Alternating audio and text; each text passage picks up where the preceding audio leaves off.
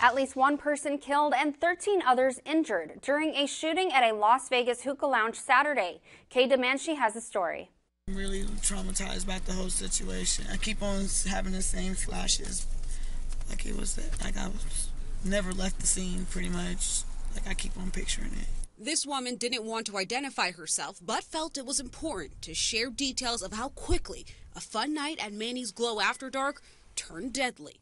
We was just partying, and all of a sudden, it was gunshots, and everybody started scattering everywhere, and the guns kept on being shot off. The woman says she didn't see where the shots were coming from or who was firing, but she fell to the ground. I didn't see it. I just heard it. Don't even know which way it was coming from at all.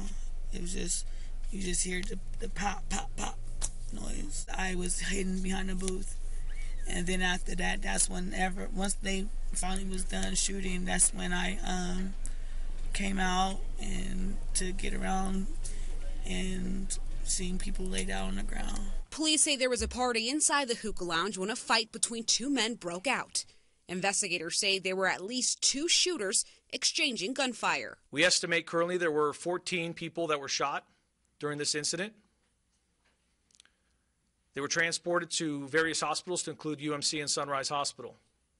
Unfortunately, one of those victims has died, and two remain in critical condition. This woman says one of the victims was her friend's mom. She's in critical condition after getting shot twice in the back.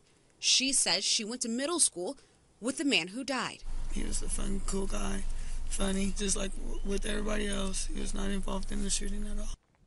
Authorities believe there may have been two shooters involved in the incident, both of which got away from the scene. Investigators have been interviewing the victims and are working to get surveillance video from businesses in the area.